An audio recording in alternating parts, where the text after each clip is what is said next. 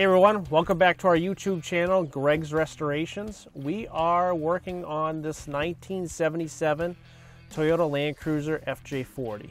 The build started out as a pretty good rust-free survivor. We actually worked on the truck for a long time for the previous customer, and then the customer didn't want it anymore, and we sold it to another customer of ours, and then did the full restoration that the vehicle needed. The vehicle took just about, I would say, 6 to 8 months to restore. We did not do a full restoration on this vehicle, but we did a, I would say, body-on restoration, and dug into a lot of unknown hidden surprises.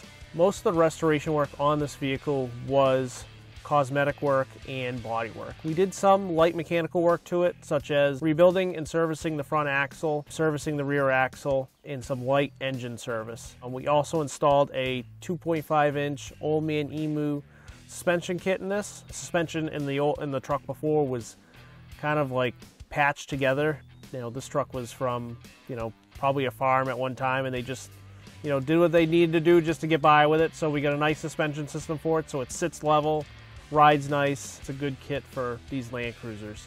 This vehicle is sporting a set of 15-inch American Racing wheels with a set of 32-inch by 11.5 bfgoodrich all-terrain tires. bfgoodrich tires are a really good tire for these Landcruisers. They have a nice kind of tread style to them. They have a nice aggressive look. They drive down the road quiet. One thing though is when they're new and you're driving down these little dirt roads, make sure that you pull all the rocks out of the tires before you get back out on the road, because they will sling rocks in the underside of these fenders. That leads to another good point. When we do these trucks, we spray Raptor liner up underneath the fender liners to help ensure that if something ever does get kicked up, it doesn't dent the fender from the inside out, because there are no fender liners in these trucks. Primitive, rugged, old school trucks, how trucks should be made still. Truck had a black spray and bed liner in it before, but when we changed the color of the vehicle, did some rust repair and inside of the vehicle, and we sprayed a color matched Raptor bed liner in it to match the exterior of the vehicle. Factory, these trucks just came painted floor with rubber mats, but on this one we wanted to give it something a little bit more durable. Customer's going to be taking this to the beach. It's going to be down on Cape Cod in Massachusetts, so from people up in Massachusetts, they call it the Cape. Be a nice summer beach vehicle for him and his family. This is just a basic straight six with a carburetor on it. This vehicle also has a 6-in-1 header on it that we installed years back. A little bit more for better for performance, and we made a ceramic coated exhaust system on it years back. That's in pretty good shape. So we've been working on this truck for, I would say, about 7 years now between the two customers. We did not do any restoration work under the hood, other than some detail work and light mechanical work. Customer's going to bring it back in for some light mechanical work over the winter, but summer's here and he wants to enjoy it and drive it and have some fun. This is the customer's third Landcruiser. He does not have any more Landcruisers anymore. He sold them all to send kids to college, and life sometimes just gets in the way. So he was able to finally afford one again, and we restored it to something like he had in the past.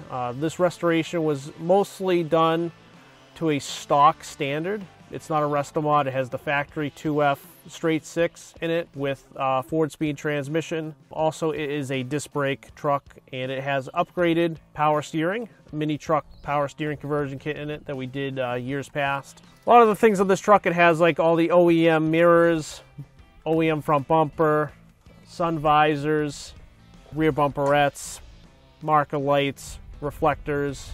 So we try to keep this thing looking like a factory truck. One thing we did add was we added a rear heater back into this truck and added a factory center console back into it, painted factory colors. Took those things out over the years, and this is actually the first truck that I've actually restored a factory center console for, because everybody always upgrades to something else with like a Tuffy security console with an armrest, but we were trying to go back to a original standpoint with this truck. Toyota is pretty awesome now.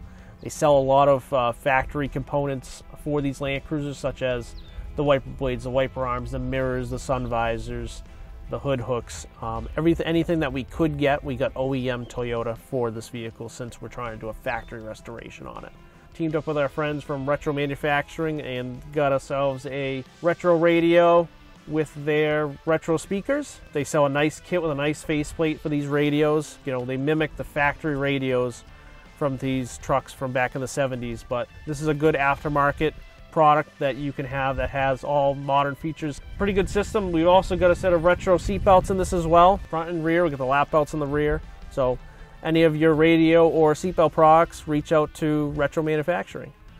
The biggest part of the project of this vehicle was restoring the body. The body had a lot of hidden things from previous owners from years past. Sometimes when you get into restoring vehicles, you can't see these things until you tear into them, until you take the 3 layers of paint off that have been on there. So this vehicle was stripped down to bare steel. Old bodywork repairs. It wasn't really a rot box. It had a little rust common spot in the rear, right below the rear half doors. The rear channel was rusted.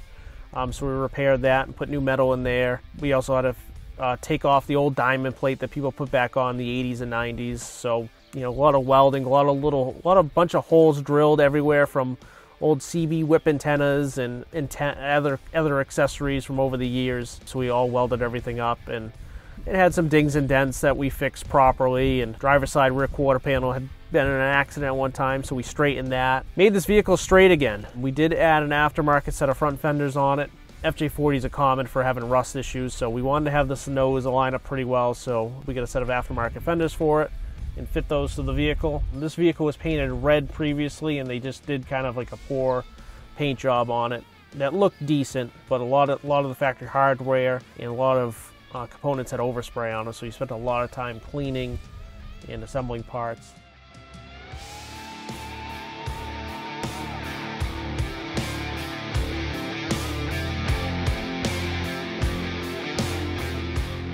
This vehicle was sprayed factory dune beige. As you can tell in the engine bay, you can still see the factory color from the engine bay that we did not paint that. So we put this truck back to the original color. We use all Sherwin-Williams products, base coats and undercoats on this vehicle. If you need anything for paint and bodywork wise, make sure you stop by your Sherwin-Williams automotive distributor. We did a nice frame and underbody restoration on it, so we wire wheeled everything down and undercoated everything, because the customer's going to be taking this out on the beach and going to be driving it. It's not going to be a winter vehicle anymore, but we did a set of OE steel brake lines and stainless brake hoses. Any brake line and brake hose application needs, hit up our friends at Classic Tube. Another thing on this truck is I spent some time restoring all the dash knobs in this truck. Over the years, they get all the paint falls out of the letters and stuff like that, so we spent some time scraping out any of the exterior old paint from the knobs and doing a fine paintbrush and redoing all the knobs the correct white color, and then doing the hazard button red as well. Another couple things that we did on this vehicle was we installed all the factory decals where they needed to be. We do make the Warren locking hub decal that we put on the dash. Anything that this vehicle needed for factory decals, we put it back on it. It's nice because we have actually a parts yard of Landcruiser. I think I have about 30 Landcruisers between my house and my shop. We have a lot of Landcruisers kicking around, but it's very beneficial for our industry because this Landcruiser was missing a lot of little components, such as the fan switch. So it was missing a few things that our parts trucks actually helped us identify and put in. What I've always liked about this vehicle, as we always talked about at the shop, is this was one of the nicest driving Landcruisers that we've ever had come in. It's just well broken in. And it just drives. It goes down the road great. Some of these vehicles, each one of them drives differently. And the gear setup, the wheel and tire package, the engine, everything about it is just super smooth. But yeah, this vehicle drives down the road 50, 60 miles an hour, stops great, steers great. I couldn't ask for a better Landcruiser. Thanks for viewing our YouTube channel, and we'll see you on the next ride.